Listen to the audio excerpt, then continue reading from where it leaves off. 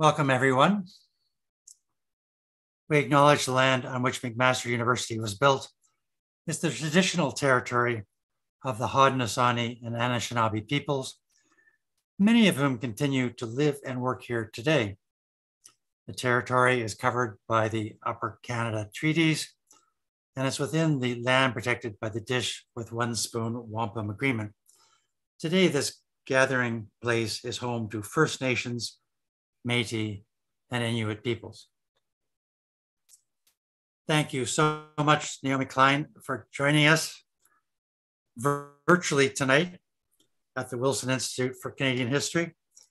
And I should acknowledge the generous support we've received from the Future of Canada project, which has funded our Syndemic series, the McMaster's Faculty of Humanities, which sustains our institute. This is the last public Zoom meeting in the series, and it's great to have it end on such a high note. After I've posed my questions, we shall select a few from the audience members. You can present them using the chat function on YouTube. And I should also say that Syndemic magazine, our online product, has come out with its first issue just 2 days ago. And our first issue is dedicated to neoliberalism and the pandemic, with, for instance, Micah Jorgensen offering reflections on forest fires in BC and the pandemic, close to themes that Naomi Klein has raised so powerfully. Since No Logo in 1999, Naomi has been a must-read for everybody interested in how our planet and its peoples have been transformed by neoliberal capitalism. The Shock Doctrine 2007 focused on how, in conditions of socioeconomic turmoil, elites are able to implement far-reaching plans that seem to be responses to crisis, but in fact work to secure their own narrow interests. This Changes Everything, Capitalism versus the Climate 2014 picked up this theme, emphasizing how a neoliberal order was in effect, and I quote, now at war with many forms of life on Earth, including human life. A theme echoed fairly directly, I have to say, by Pope Francis in his most recent encyclical. No is not enough, resisting the new shock politics and winning the world we need, 2017, emphasizes the need for progressives both to break free from the forces that lock them into the reigning economic paradigm, but also to enunciate a positive vision of the world we might create. And Naomi has recently brought out a book aimed at a younger audience, How to Change Everything, The Young Human's Guide to Protecting the Planet and Each Other, 2021.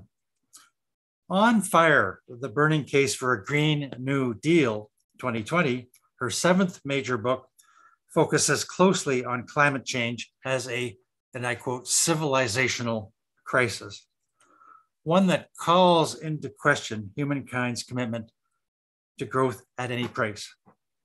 So my questions tonight will focus a lot on that title and on Naomi's recent pandemic journalism. So the warmest of welcomes, Naomi Klein. Thank you so much, Ian. I'm thrilled to be with you. And welcome, everyone, wherever you are. I'm speaking to you from unceded Shishot territory in Whale Quay, British Columbia, also known as Half Moon Bay on the Sunshine Coast. Oh, wonderful. So first, as I prepped for this interview, I reread many of my voluminous notes on your work and was struck by both the continuities and changes within it. To what extent, your conservative critics ask, is your entire movement simply a green Trojan horse whose belly is full of, and I quote, red Marxist socioeconomic doctrine? Or green is the new red, complains one of Margaret Thatcher's closest collaborators. Do these critics have a point? Would it be accurate to discern in your work a growing emphasis on critiquing capitalism as an economic system? Can you offer us your own description of your intellectual journey from No Logo to How to Change Everything? Well, I can try. I definitely see continuities between my books in the sense that I try to follow my research where it leads me, and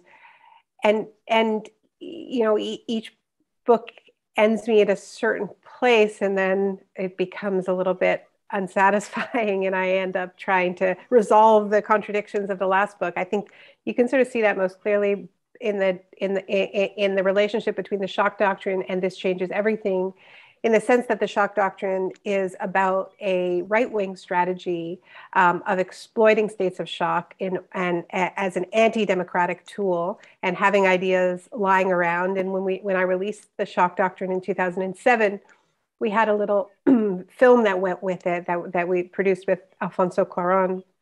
And the slogan of that film was, "Information is shock resistance, arm yourselves." And so I think I had this sort of arrogant idea that if we understood this tactic, that these very unpopular policies get smuggled in under cover of crisis, then just knowing that would be armor against this cynical tactic.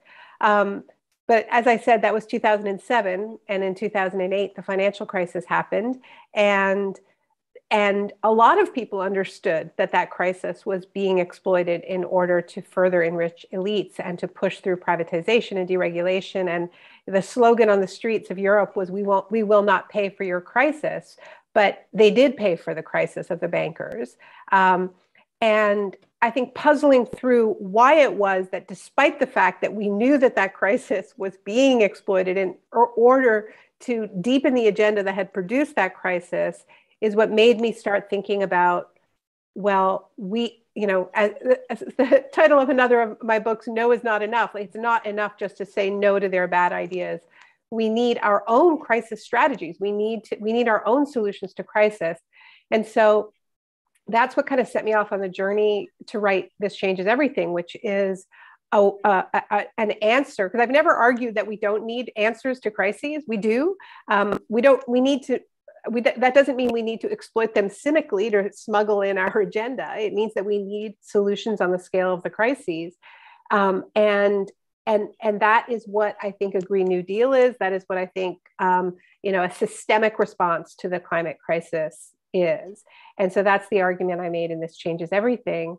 But I think another way of seeing a way in which my ideas progressed is that the first few books that I wrote were really critiques of neoliberal capitalism. No Logo was. The Shock Doctrine was an alternative history of how we ended up with neoliberalism around the world, or this extreme form of capitalism. It's gone by many names. And I make an argument for I think at that time an under theorized role that shocks and crises played in advancing the neoliberal revolution. When I set off to write This Changes Everything, I thought that was also going to be a book about like a clash between neoliberalism and capitalism. But as you quoted in your very kind introduction, Ian, the book doesn't only talk about the neoliberal stage of capitalism and how that is at war with life on Earth. It talks about the growth imperative at the heart of capitalism, neoliberal or Keynesian. And although Keynes argued for a steady state. And so I think that, in following my research, it became clear to me that this was not just a clash between neoliberalism, but the growth imperative itself. And another aspect of that is that in centralized state socialisms, quote, socialisms in quote, because I think there's definitely a strong argument to be had about whether or not that really was socialism in the Soviet Union, but that was also at war with life on Earth. And I think that's important to acknowledge as well. So a long answer to your very good question, I hope. What just would you say to the Trojan horse charge? That we're green on the outside and red on the inside? We're all red on the inside. What I would say, Ian, is that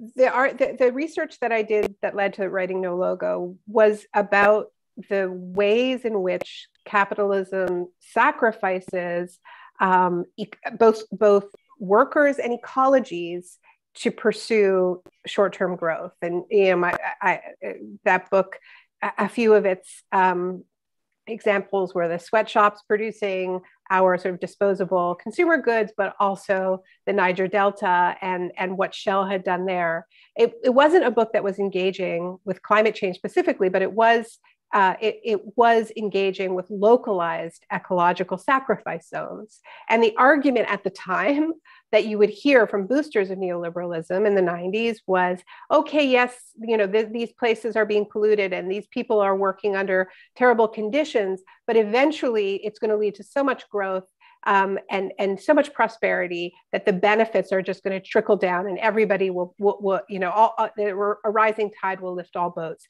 In fact, what has happened is that the sacrifice zones of the capitalist project have just expanded from those localized impacts of the places where they said, well, these places don't count, to the planet itself.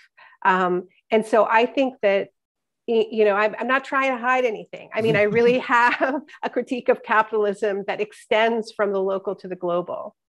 And I think that, that quote from Thatcher's former chancellor, Nigel Lawson, it's not coincidental that it comes from the man who shepherded in, there is no alternative and privatization and deregulation, because he is the one who has an ideology that he is so incapable of squaring with the reality of what is happening with our planet that he has become one of the major climate change deniers in the world, because you can't believe in privatization and deregulation and growth at all costs and also acknowledge what is happening with our planet's life support systems. Oh, thank you. Moving along to my second question, along with Andreas Malm, who was an earlier guest on Syndemic, you enunciate what you call an inconvenient truth, i.e., there is no time for gradualism. As you write, when you have gone off as badly off course as we have, moderate actions don't lead to moderate outcomes. They lead to dangerously radical ones. Do you agree with Malm that, as COP26 seemingly illustrated in late 2021, the many international conferences have essentially failed? And now humanity requires a much more militant environmental movement. Or as you put it brilliantly, and this changes everything, and I quote, "The only thing rising faster than our emissions is the output of words pledging to lower them." So how in the 2020s do we build opposition movements able to do more than burn bright and burn out, in your words?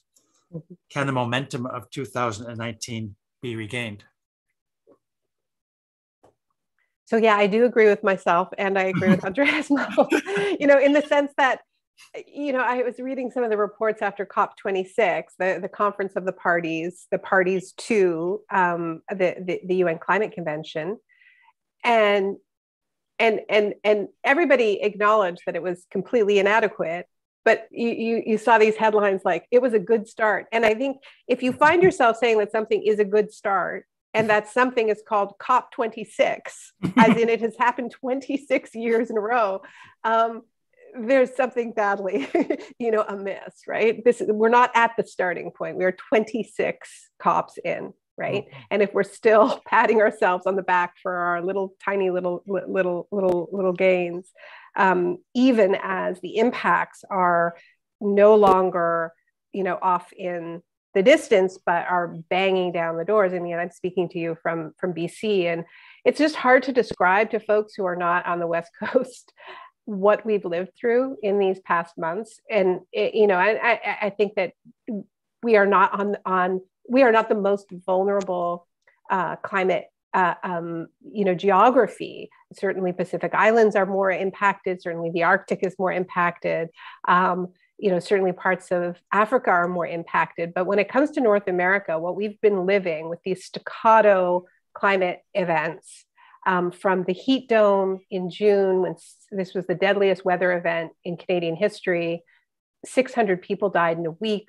The estimates are now that 10 billion marine creatures died, and the reverberations of that are still being tracked, by some of my colleagues at UBC, right? Because these were, mussels and clams and barnacles, and this is the food of the seabirds. So we don't know yet what happens to those birds when 10 billion creatures die in a week, right?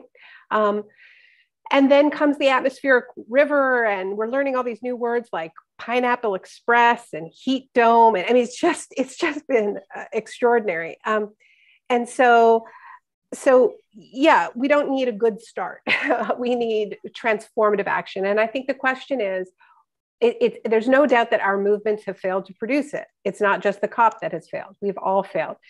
Now, I don't know that I agree with Andreas that what the missing piece is sabotage, as he's been arguing. I mean, what I have argued is that we've never had the kind of broad-based movement that can shut down cities the way the truckers are shutting them down right now.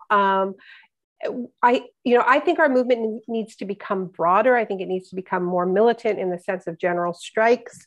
I think you talked about regaining the momentum of 2019. I think the student youth strikes were incredible, but youth strikes were never going to be enough. It's always, the slogan of the 2014 climate march was to change everything, it takes everybody. And we've never really had the full, like a really broad coalition of social movements truly engaged. And the missing piece, frankly, more than any other, has been organized labor. There are some trade unions that have really thrown down, but most of the large trade unions have had a much more ambivalent relationship with the kind of transformational climate action that we really do need. And the hopes of something like a Green New Deal is that the job creation potential and attaching measures like a wage guarantee, a benefits guarantee, a jobs guarantee, that this can be enough to capture the imagination of workers and their representatives, that they will fight for it. I don't think it is just going to be a vanguard that's going to win the kind of transformation that we need. That's a great segue into the third question, which is your new book about for a teenage audience. And I was wondering if that perhaps reflected your sense that it is the young who stand a chance of really transforming the world. So On Fire has a lot on Greta Thunberg and her gift for unvarnished truth-telling, while also reflecting on the besuited bureaucrats who, and I quote from you, clapped and filmed her on their smartphones as if she were a novelty act. Hers was a transnational youth movement in 2019 with perhaps 2,000 youth climate strikes in 125 countries, with a 1.6 million young people joining in.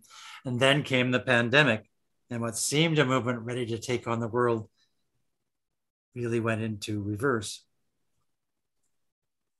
Does this recent history, and perhaps earlier ones from the 60s or the 80s, illustrate both the strengths but also maybe some of the limitations of a generational emphasis? And that, yes, the contradictions of the system seem glaring to young eyes, yet youth is fleeting. Young people are especially vulnerable to what you call a powerful sense of doom. And our system seems quite capable of deflecting even so staunch a champion as Thunberg. Do we need something more than a multitude of grassroots movements led by the young? And is it even fair to ask young people to bear this planet-saving burden? Well, I'll start with the last part of that, I think really important question first, which is, is it fair? It's not fair. And I've, in championing this extraordinary youth movement, I'm very, very clear that my generation and generations older than me, and in between my generation and the youth strikers, we all have to get involved, and we all need to do our parts. I was very one of my minor claims to fame, Ian, is that I sent On Fire to Jane Fonda when it was still in galleys, and her response was to go get herself arrested every week, in Washington, precisely because I think the message is very clear that young people are taking extraordinary risks, and they are not saying we've got this. They're saying show up with us, do your part. And we all have pieces in this ecosystem. I think there's no possible replacement for youth energy, but we need intergenerational movements. One of the most powerful movements I've been a part of in recent years was against the Dakota Access Pipeline. And when I was at Standing Rock, it was what was most striking to me was that it was the most intergenerational movement space that I'd ever been in, that there really was a role for everybody. And I think we have to take that lesson. And coming back to what I said earlier about the role of workers and trade unions, it really does take everyone. But I think it's too soon to sort of talk about the youth climate movement in the past tense. I have to push back a little bit on that. I think young people have had a tough pandemic, as we all have, but I think it's been particularly hard for young people to cope with the isolation and just the difficulty of organizing and just the weight of the pandemic on top of the climate crisis. And there's a lot of grief. But I believe that this generation is going to be able to get their fire back, and that I have a lot of faith in spring. Bring on. Yes. But one thing I would just say about Greta that I love is, there is a new version of Greta that we saw in Glasgow, which is the blah, blah, blah Greta, right? Which is her response to all of those selfies and all of the sort of the way in which she was paraded around and sort of invited in this weird kind of, tell us how bad we are. I don't know, like some sort of political S&M, like come and tell us how we're failing and we'll all get our pictures taken with you. And she completely turned the table on these leaders and refused to play that role of the innocent, at pleading with leaders to please this time really listen to her, and just mocked them mercilessly. All of their pledges, and just said it's, and I think her blah, blah, blah speech is sort of the greatest piece of oratory, certainly that I've seen from her, but potentially that I've seen in 20 years. I think it will be studied. It is so brilliant, right? The way she snuck in on them, where at first they thought she was praising her, right? So they're kind of clapping as she says, build back better. And then she says, blah, blah, blah, green economy, blah, blah, blah. And then says, you're not going to save us. We are going to save us, right? And I think that this is a turning point. I think this generation now understands that it isn't going to be the perfect speech to the EU or to the UN that's going to suddenly make these leaders see the light. It's really about building outside power, and so yeah, I don't think this story is still being written, I believe.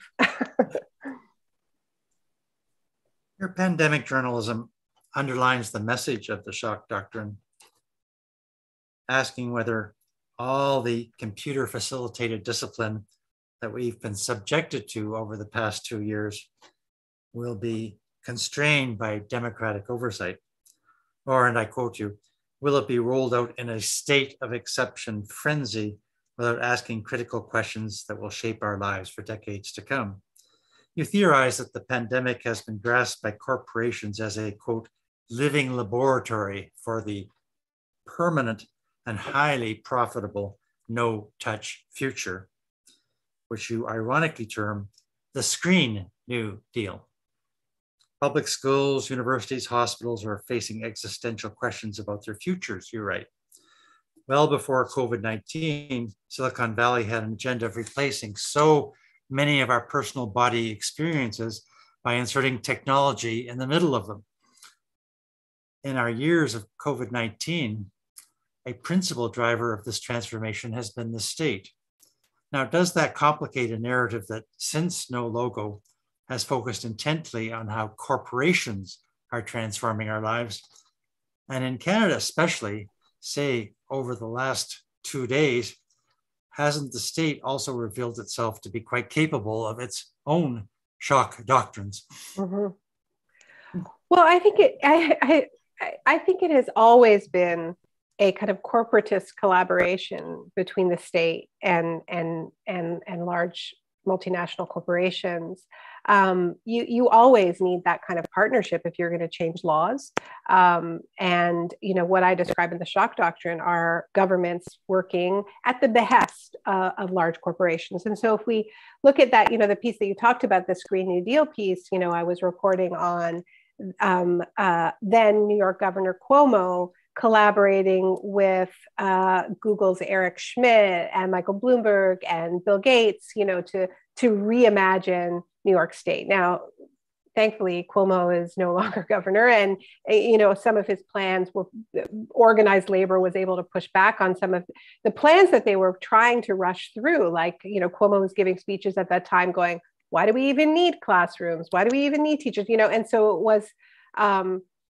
it was similar to what happened after hurricanes that I've reported on, like after Hurricane Katrina, when the school system was radically reinvented. It became a laboratory for the charter school system. Same thing happened after Hurricane Maria, where they closed hundreds of schools in Puerto Rico and reversed a law that banned charter schools. During COVID, we're seeing something quite different where, to be honest with you, it's been a little tricky for me because I did write a book about how governments exploit states of emergencies. I do believe we are seeing that, but we also are at a time of sort of peak conspiracy theory and misinformation, right? So a lot of my ideas are being put into like a bananas blender, right? And it's like they're being sort of used and abused a little bit, and being taken places where they really don't belong. So they're being used by people who are denying that COVID is real. Like, I don't like Bill Gates, but I don't like Bill Gates because Bill Gates, has way too much influence over public health. Bill Gates has interfered to protect the patents of drug companies, to keep vaccines that should be available to everyone on Earth, from being distributed. And those vaccines should be available because they were funded with public money. And Bill Gates has intervened to say, no, Pfizer should keep their patents and Moderna should keep their patents. So he's played a really terrible role. But there are lots of people who are out there claiming that Bill Gates, is doing all this because he wants to depopulate the earth and the vaccines have tracking devices. And so it's become like the tidal wave of misinformation in the context of COVID. It's a bit of a new ballgame. Like, I've always seen conspiracies.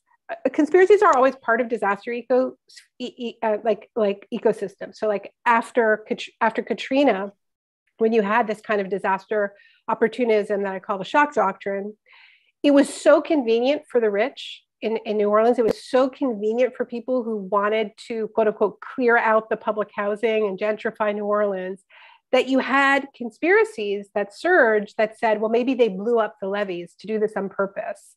I heard the same thing when I was covering the Asian tsunami, where it was so convenient to real estate developers who seized the beaches from the small boat fishing people that people started saying that the whole tsunami was caused by an underground nuclear weapons explosion by the United States. And they did the whole thing so that they could, have military occupation. But these things didn't go totally viral in the way that the pandemic conspiracies go viral. I wish I could see like the YouTube comments, because I bet people are going, bonkers under there, claiming that I've, like, when I go online now, I see all these people saying Naomi Klein should read her own book, because doesn't she realize that, this is the whole COVID is a good example of a shock doctrine. So it's not, but what's actually happening is that so first I just want to say, Ian, I believe that what Trudeau has done is very dangerous. And I do not believe that we needed a state of emergency to deal with the truckers. They had lots of warning. They chose to do nothing. We've got a huge problem with the police, and the problem with the precedent of invoking a state of emergency because it's bad for the economy is, what does that mean for the trade union movement? And by the way, where's the trade union movement on this? What does this mean for Indigenous rights protesters? Like, this is a terrible, terrible precedent. Okay. It didn't need to happen. We knew the truckers were coming. and they basically gave them a free pass, and then they take the most extreme measure, right? The one that has the potential to be most damaging to us. I want to be very clear that I'm not in favor of that. But I also want to be very clear that what is going on now with, am I allowed to swear? Because Steve Bannon, what we are living through is Steve Bannon's strategy that he described to Michael Lewis as flood the zone with shit. This is a quote from Steve Bannon. He is making people, the strategy is to make people doubt any kind of like the hand in front of their face. So you don't believe anything at all. And if you don't believe, if nothing is true, then anything is possible. It creates a very, very malleable political moment for people to exploit. And what's interesting about the anti-mask, anti-vax crowd, right, is that in the US, they've provided incredible cover to the people who want to privatize the school system. So this same thing that I have covered after Katrina, after Maria, is happening in Arizona, in Florida. But now what the wedge is, well, if you don't want your kid to go to school with a mask, you should be able to have money to spend that money. You should be able to get a voucher, which is the same thing that they asked for after Katrina, the same thing they asked for after Hurricane Maria. Parents should be able to get vouchers so that their kids don't have to go to schools that are either doing remote learning or requiring vaccines or masks, and they should be able to spend that money in private schools. So they're using it in the same way they use every single disaster to wage war on public education because they don't believe in public education. But now they're not just using the pandemic, they're using the misinformation about the pandemic. It's a whole new kind of shock doctrine. And yeah, sorry about that rant, but I haven't had the chance to talk about it. It sounds like it might be a book for you. I am writing the book. Glad to hear it. One major thrust of left discourse in the pandemic has been that many more such calamities lie in our future because capitalism has fundamentally disrupted humankind's metabolism with the natural world. So we think of deforestation, frenzied infrastructure construction, the uprooting of vast peasant populations, and their relegation to a planet of slums, all along with global climate change. These have all, since the 1970s, meant that we've been living in an age of pandemics, as geographer Mike Davis and epidemiologist Rob Wallace have argued. Now, I don't sense that this would be a message dramatically out of line with your lifetime of research and writing. Yet apart from one passage in On Fire, this line of inquiry is not really a prominent feature of your work. And this changes everything. You write that the climate change is delivering a, quote, powerful message spoken in the language of fires, floods, droughts, and extinctions. Would you consider it a friendly or unfriendly amendment to add pandemics to that list of calamities? Well, I'd hesitate to call the pandemics friendly, but I would certainly agree that they belong on the list. And yeah, I think it's an area that I have not written about enough. I mean, I have had a little bit in the Shock Doctrine about the disaster, the Tamiflu profiteering that went on under the Bush administration, because this was where Donald Rumsfeld worked. Donald Rumsfeld, before he became Secretary of Defense, was CEO of Gilead. And so he was kind of in the business of producing the key responses to pandemics. And so this became one of the examples of disaster profiteering that I documented in the Shock Doctrine. And I did add a new foreword to the paperback of On Fire about COVID. And we made a little film that we talked about showing a little clip of. So some of you watching may have seen a film that Avi Lewis, my partner, and I, and Molly Crabapple made with Alexandria Ocasio-Cortez a few years ago, called Message from the Future, and with Alexandria Ocasio-Cortez, that told the story set from the standpoint of a couple decades into the future of how we want a Green New Deal. And during the pandemic, we started thinking about doing a sequel to that. And some of you may have seen this, although fewer people saw this because it came out right before the US elections. So it was a little bit, got a little bit lost in the shuffle, but called Message from the Future to the Years of Repair, thinking about the pandemic as a kind of a message. And specifically, and we developed this film with Opal Tometi, whose voice you'll hear, one of the founders of Black Lives Matter.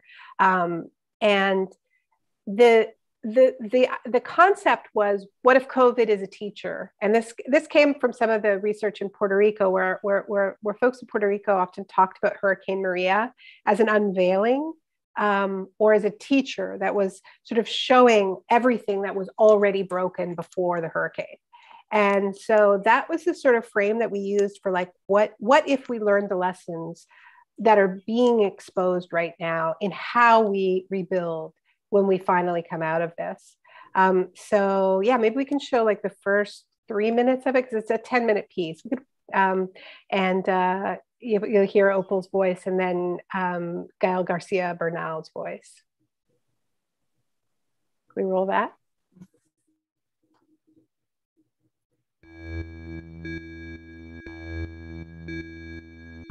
Looking back, it's hard to believe that we've rebuilt our community from the ground up with our own hands. The first seeds were planted way back in the terror and tenderness of the pandemic. And then change bloomed in the streets, in the fire and struggle of the uprisings. Around here, we'll never forget the day that the last prisoners were released, walking out into the arms of their loved ones. The easy part was finding work. The Community Care Corps was always looking for people in those days, whether for universal family care, burying border walls, or green new public housing, going up one pod at a time. Yep, it was a good time for busy hands. Funny, thinking back to the first wave of the pandemic, that's what you really remember. Hands. Washing, scrubbing, disinfecting, washing again. Picturing each other's hands. All the hands that had touched whatever we were touching. The hands that packed the box, that picked the tomato, that planted the seed. The hands that stroked the brow, that said goodbye. The hands were us. All of us. That web of hand-to-hand, breath-to-breath relationships was a reminder.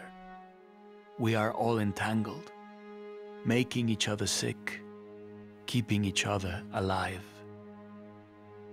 That was just one of the lessons of COVID-19. It started in the first great pause, when the smog cleared and the rich fled the cities, when poverty dropped its disguise and racist inequality drew the map of the disease.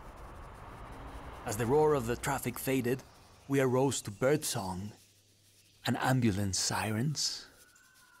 The virus showed us what was truly essential.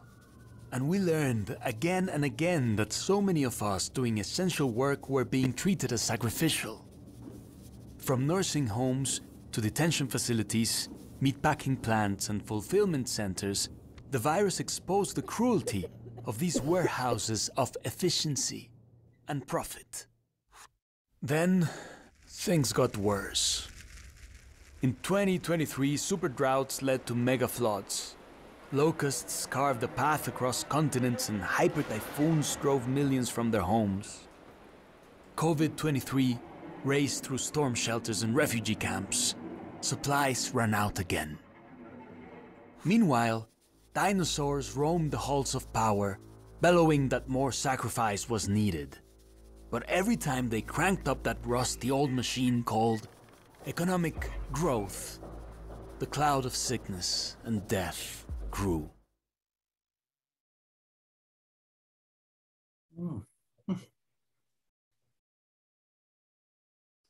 It goes on a little bit from there. Has a happy ending, so definitely check out the whole thing. But yeah, so I just want to acknowledge Molly Crabapple's genius artwork there, and the script that was co-written by Opal and Avi. But you know, really looking at that now really underlines a point for me. And once again, I'm terrified to see the comments on YouTube. But in thinking about this moment of what is happening with these convoys and all of these, you know, Canadian flags everywhere, I think that this unveiling, and an unveiling not only of existing inequalities, but the roots of those inequalities in our history.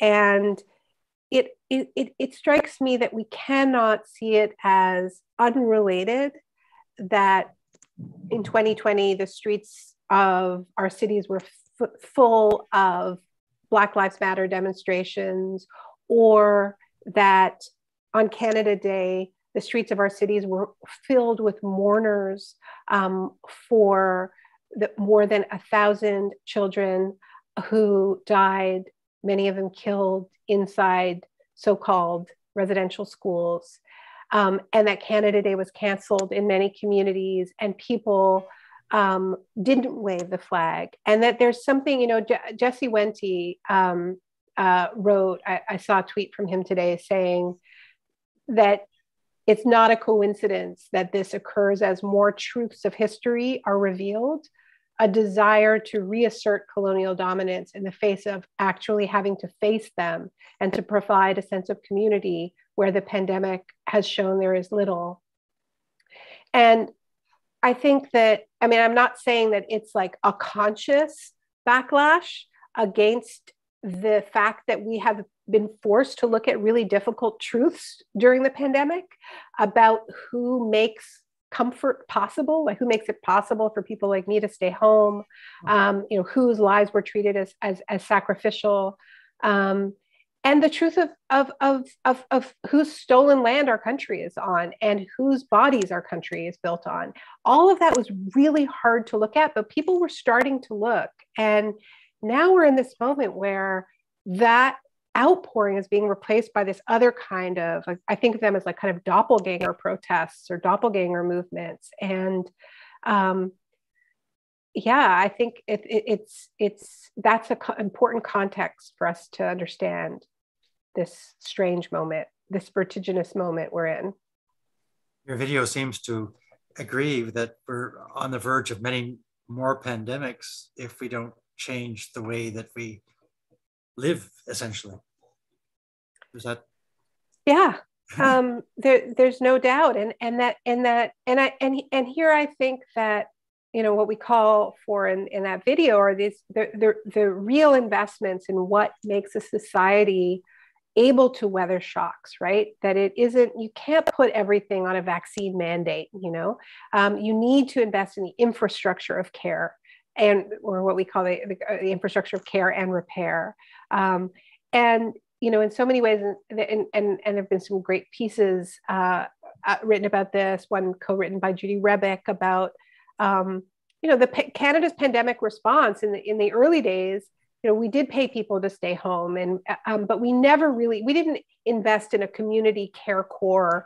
You know, we didn't invest in outdoor education. We didn't make the big infrastructure investments that would have made it possible for people to gather more safely in schools, or made our hospitals more resilient. It's just all the vaccine, and the vaccine itself the profits have been privatized. And this has created an atmosphere that is very ripe for conspiracy theories, because people are seeing the huge profits that are being won by a small group of people. It doesn't feel right, so they're looking for explanations.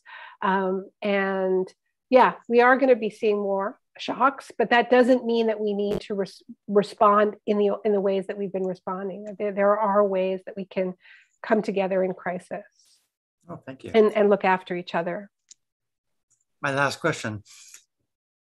A dual citizen born in Montreal, now returned from New Jersey and welcome home, and resident in British Columbia, you have undoubtedly introduced tens of thousands of young Canadians to progressive environmentalist thought. On Fire repeatedly underlines the moral contradictions of our prime minister, who was green sounding, but also addicted to pipelines. And your LEAP manifesto caught the eye of Canada's New Democratic Party. Yet when it comes to On Fire, I found the central historical metaphors or analogies, the New Deal and the Marshall Plan, are drawn from the repertoire of US politics of the 1930s and 1940s. Now, is there a risk that disregarding national specifics and foregrounding US models inadvertently strengthens some of the colonial relationships of which you are so critical? As someone with rare insights into working on both sides of the border, do you think the next left should work harder to adapt its universal message of human survival to the national context in which that message is being articulated? Yeah, it's a great question. And as a writer, I work with what I have. I'm not inventing this from scratch. And so the decision to call it a New Deal was a decision that was made by the Sunrise Movement and the Squad, particularly Alexandria Ocasio-Cortez, and it had a lot of traction. The call for a Marshall Plan for planet Earth was actually a call that came from Bolivia. And I was quoting Angelica Navarro, Bolivia's climate and trade negotiator in 2009. And, as you point out, when we did our own version of this in Canada, we called it the LEAP. We didn't call it a Green New Deal or a Marshall Plan or the Green Industrial Revolution, which is what they call it in the UK. We called it the LEAP, and then we got slammed because we were called Maoists and said that we were, but we weren't modeling on the Great Leap Forward. But we were very specific when we had the gathering that led to the writing of the LEAP Manifesto, that we didn't want to appeal to nostalgia, like we didn't want to appeal to a Canada that never was, because a lot of the left, the white left in Canada, has sort of fetishized a kind of a post-war Canada as a sort of the moment that we need to return to, and hasn't really reckoned with the exclusions and the violences of that era. The Japanese internment and the inherent racism in a lot of these programs.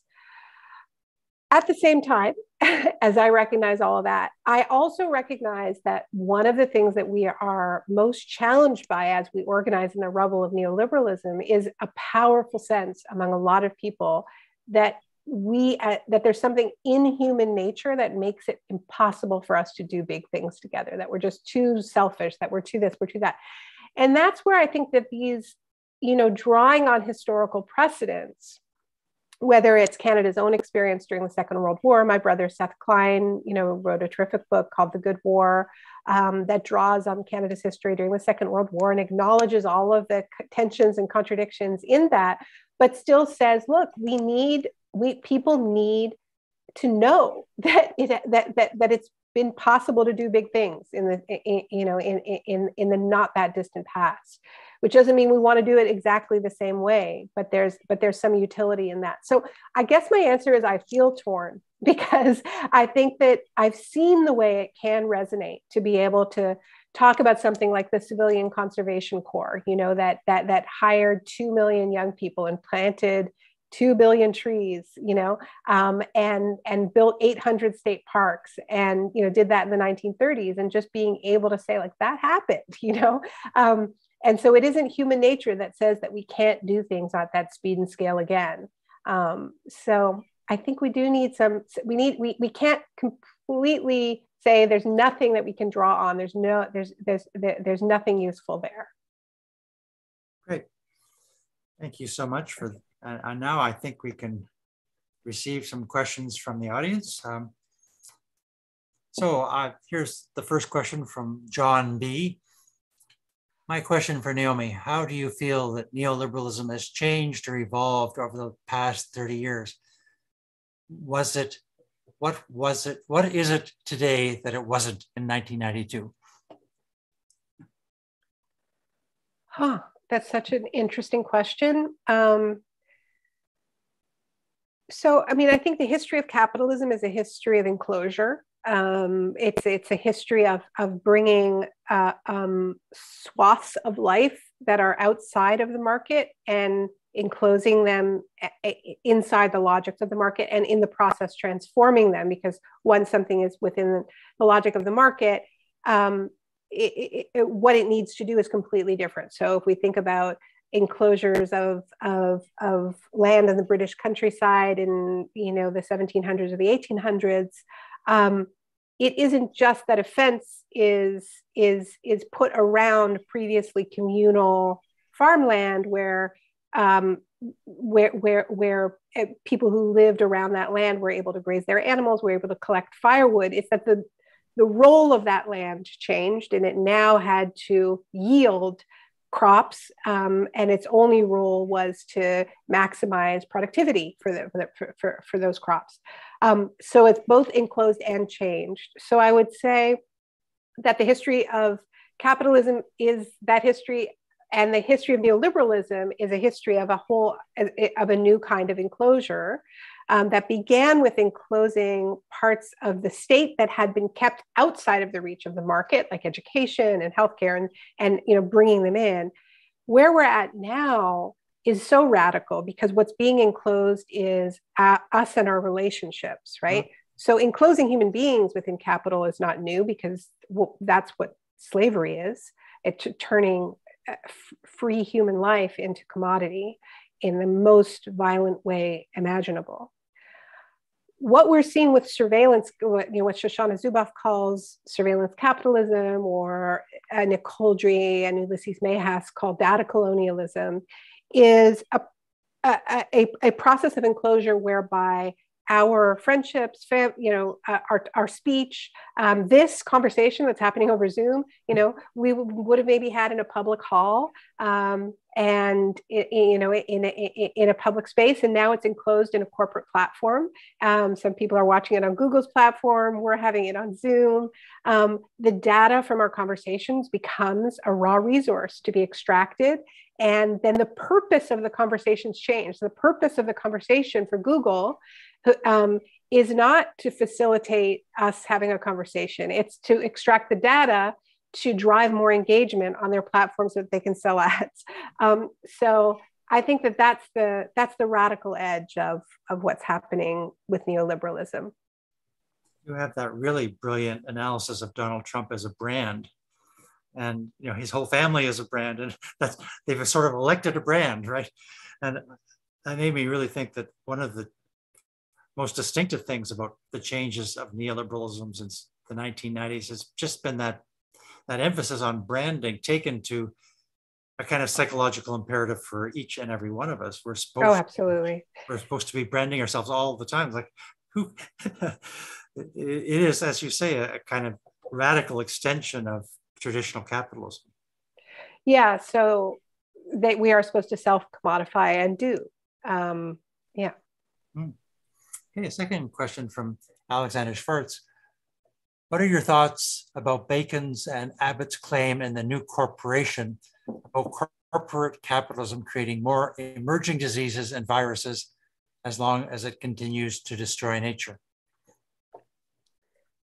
Well, I think that the history of zoonotic viruses would support that claim. And there's still debates about the origin of COVID-19, but I think that we do know that as we encroach more and more on wild lands, on the homes of animals, we have more human-animal interfaces, and there's more opportunities for viruses to jump from animals to humans. Absolutely.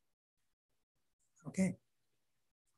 Melody Bryce asks, no one is talking about austerity measures that will surely happen once the pandemic is behind us. What can be done to prepare to fight against this? Such a great question. And I think that what we're starting to see a little bit is kind of the uses of overloaded hospitals as a excuse for backdoor kind of privatizations or partial privatizations of healthcare. but I think what you're referring to is the fact that we've seen some huge spending and we're seeing some inflation, and this is the conditions under which some of the most brutal austerity has been imposed in the history of neoliberalism. And so we must be prepared for that. I think maybe this comes back to why we need a broad-based left. It's not just a climate movement, we need a left. And we can't all just be in our silos, because it's only very, very broad coalitions that have the ability to really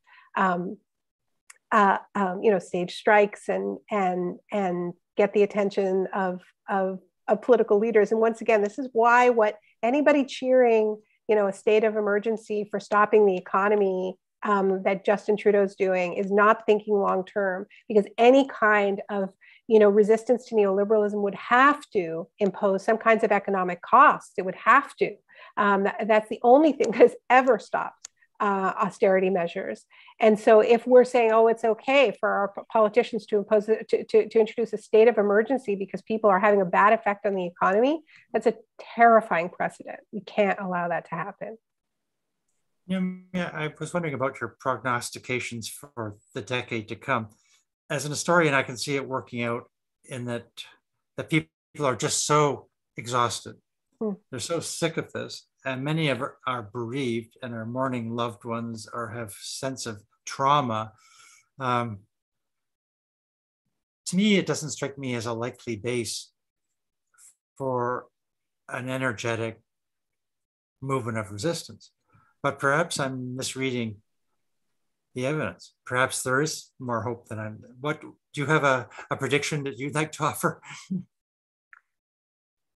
Well, if we look at the sort of post-war era, I think that the sense of exhaustion and the sense of having sacrificed and the sense of having been through a lot, and having a right to a peace dividend, right? I think we have a right to a pandemic dividend. And I think we need ambitious movement leaders who demand it and inspire us. And I think we need artists to help revive our spirits after this period of just trying to weather these shocks alone. And this is where I think we're in uncharted territories. I mean, you're a historian, I'm not, but I think that while certainly humans have gone through great difficulties before, I think the technology-enabled isolation of COVID seems to me to be quite unique. I mean, to be 2 years as separate from one another as possible. And so my hope is that the thrill of being able to be together after such sort of unnatural separation, because we are social beings, we are social animals, will be such that we will be overcome with energy. As depleted as we feel right now, we will be energized by being in each other's company. And here is where I think there's a fantastic role for artists to help give us the soundtrack and the inspiration, and to alchemize the grief into something energetic. One questioner asks, and very relatedly, do you see fascism creeping into the neoliberal project? A lot of left analysts are talking about imminent fascism, and great debate on the left of, is this classical fascism? How does it differ? So do you see a risk of fascism in our present moment? Yeah, I mean, I definitely see a risk of eco-fascism. I see a risk of like the climate crisis being kind of folded into a narrative around, great replacement fears and white supremacy, creating a even more toxic cocktail than climate change denial.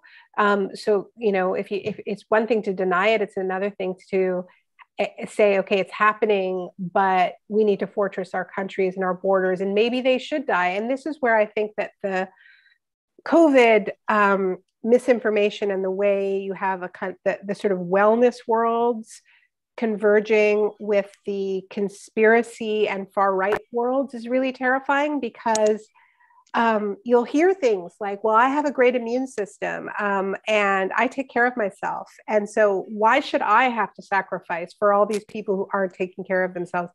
Maybe they should die. And this is a fascist worldview. And so I think, frankly, I see it spreading quickly and in areas that are surprising, like yoga studios, and so not all of them, but like this is what is being called conspirituality, this coming together of the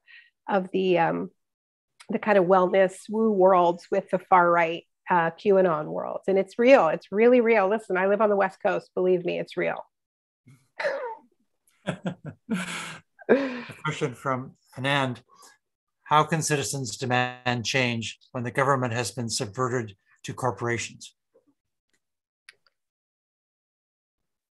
I mean, I think that this is what we've been talking about, right? That this is not new. Our governments have been doing the bidding of corporations now for a very long time, and we have found ways to come together and stand up and out organize our opponents. And we have stopped trade deals before, and we have won huge victories for the public good.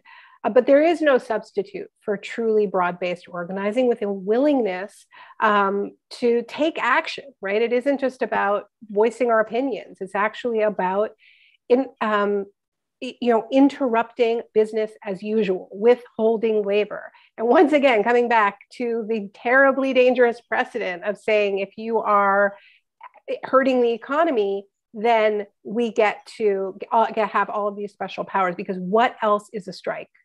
Mm-hmm. We've reached the hour point, and I think that's my experience of Zoom is that's not a bad time to wind up. This has been a great evening and a wonderful insight into your work. Thank you so much, Naomi Klein, not only for visiting us tonight, but also for doing so much to inspire the coming generation as it strives to save our troubled world. So thank you. Thank you so much. Thank you. And thank you for your fantastic probing questions and for all you do. And thank you all for listening. And I hope the comments aren't too brutal. Take care. Bye.